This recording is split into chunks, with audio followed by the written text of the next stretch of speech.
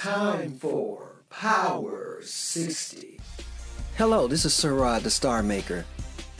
The cyberbully. The cyberbully says the same exact mean things that the verbal bully says, except the cyberbully does it online for the whole entire world to see.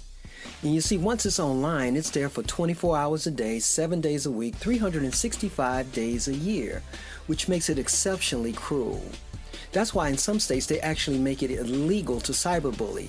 And if you get caught doing that, kids, you can go to jail. And let me tell you something, you don't want to go to jail because jails are full of nothing but big physical bullies. You don't want to go to jail unless you are a karate kid.